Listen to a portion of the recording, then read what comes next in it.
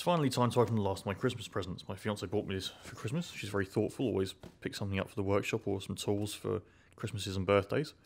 And I'm finally getting around to installing this in mid-February, so that's how far behind I am.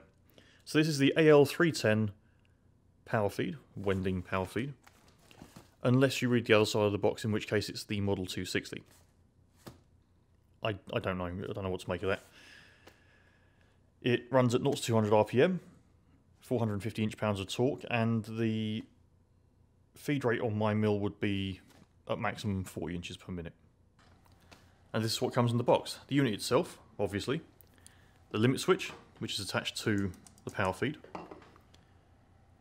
a cap for your limit switch, mounting plate, bevel gear.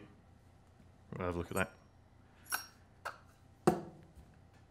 Limit stops, and a bag with some shims, bolts, a P-clip, cable ties in there for keeping your cables tidy.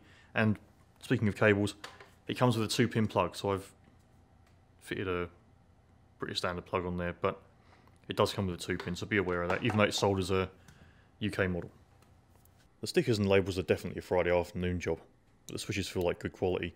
The speed adjustment knob is a little rough, but we can clean that up, and the forward off reverse lever has nice positive engagement. Assembly may be fairly straightforward if you're replacing a servo style power feed. This isn't the case on my Induma mill, with installation throwing up 2 problems. The first is that this end plate is not compatible with my milling machine table. The whole pattern is different, though this is supposed to be the same as the Bridgeport. To remedy this, and bearing in mind that this is a wet plate, so it isn't solid all the way through, we're going to mill out the 2 bottom holes on the end plate to give us just a little bit more clearance for our bolts. The result might seem a little agricultural, but the plate is now held to the table quite securely. The second problem is that the original power feed shaft from this mill is not going to fit the new power feed. So I've turned down a shaft here, you can see at the back. There's a 20mm diameter at the back here, and that slots into an adapter on the lead screw. It's then pinned through. A collar, and that prevents the shaft from sliding through the bearing sleeve here. There's a little shoulder here, I'll explain that in a little bit, but that replaces the shims that you would otherwise need to space the bevel gear here from the bearing, or along the shaft a little. I'll get to that in a bit. There's also a keyway because our bevel gear is keyed, and then a small hole here which accommodates this pin, and that pin holds on the hand wheel that you can see here. There's also a sleeve, and that goes on the inside diameter here because there is a disparity between the shaft size, which is 16mm, and the ID of the hand wheel, which from memory I think is 22. It's not really important. And that just slots on like that, and there's clearance for that pin to go through. And yes, the pin could potentially move, so the whole hand wheel could move in or out, but we can shim that out if necessary. There's also a screw that holds the sleeve on, but that sleeve actually does more than just holding on the hand wheel. The sleeve actually holds on our bevel gear. The important thing about the bevel gear is that it needs to be a set distance from the bearing here. You want a certain amount of backlash. I can't remember off the top of my head what that is. I think something like 2 degrees. If you go to the servo website and look for the model that they sell that this is a clone of, there'll be a manual.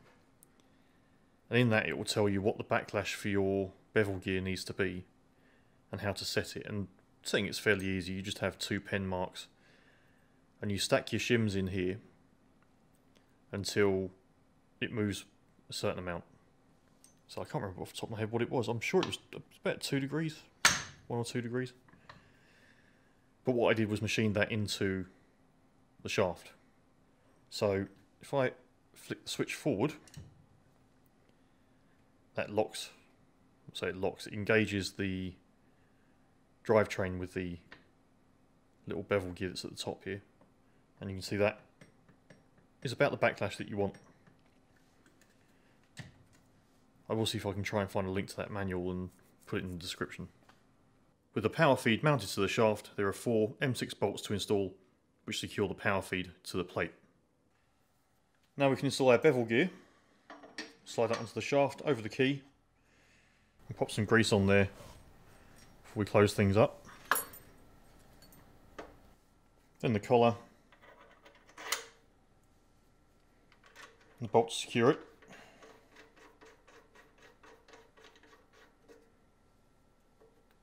And finally the hand wheel.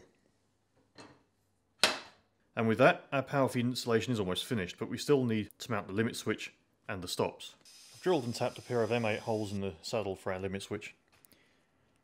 You kind of want the switches, I suppose, to be about in line with that T-slot at the front of the table, because that's where our limit switch stops are going to go. In our case, that's one right at the far end on the right hand side. And if we switch our power feed on, we can run it to the limit on the left as well.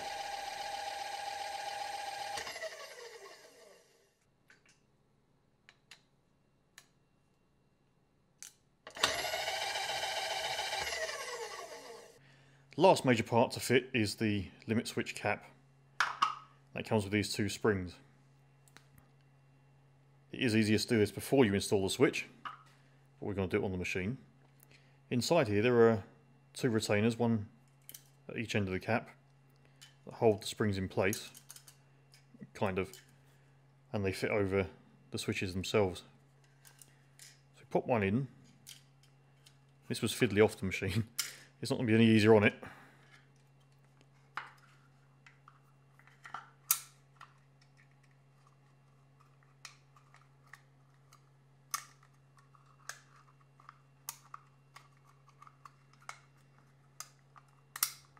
There we go.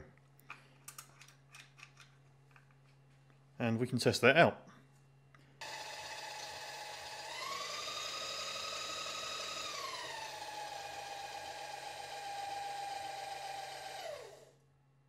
Perfect. Now is a good time to check our actual feed rate.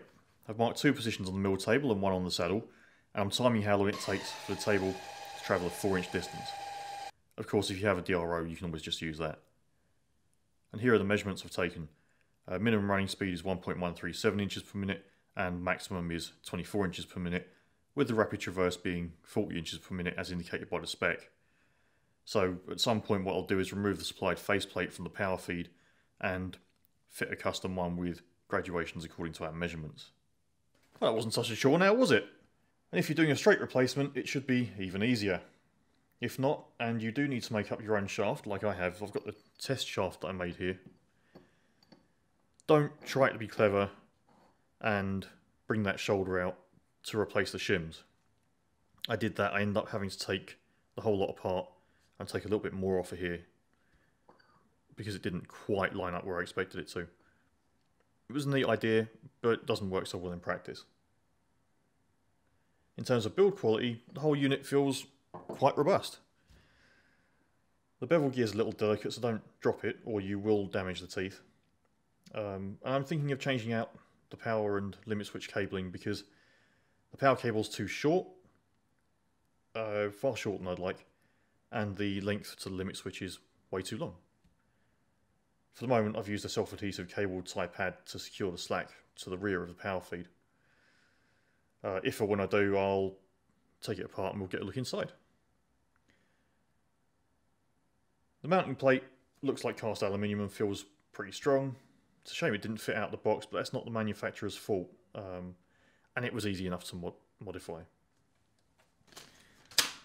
I'd have liked to have seen a better selection of hardware, to be honest. There are only two of these bolts that you use to mount the power feed to the mounting plate. There's a little one for this P-clip. A couple more cable ties, a couple more clips, a bit more length on the cable from the power feed to the wall. Yeah, there's a great selection of shims in there. I didn't use any of them because I turned down that shaft in the end to just the right dimension. But pretty if you're sensible, you should use these. So that's really my only complaint, is just that what comes in this bag is completely inadequate. And I've looked at a few of these models on Amazon, which is where this one came from. And it looks like they all come with the same hardware. So just bear in mind that you're going to want some M6 bolts and you want some M8s or M10s for your limit switch. It's a shame that's not supplied, especially seeing as they're pennies, but you know, it wasn't an expensive power feed. It was only, I think, 120, 130 quid. There is one on Amazon right now for 100. It looks like it's the same model. I mean, it's not the same listing. I would have put a link to that, but it has since been deleted. So I would imagine that they're all fairly similar, but don't take my word for it. Just, you know, be careful what you buy. Overall, I'm pretty pleased with the unit. Not only is it going to save a lot of effort, but hopefully it'll improve the finish of the mill pieces that I make. Speaking of which, I didn't think I was going to end the video without actually trying this thing out. Or you skipped ahead and realised that I was absolutely going to do that. So, this is the exciting bit. We're going to go and try it out now. I'm so looking forward to this.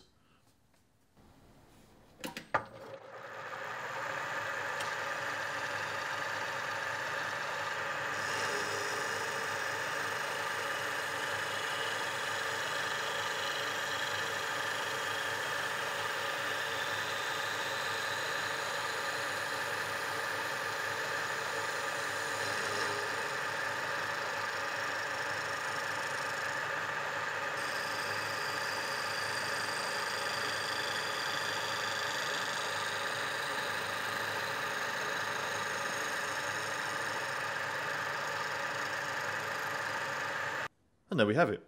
The test bar came out really quite nicely. Not a perfect mirror finish, but for 4 beaten up inserts I think it's okay.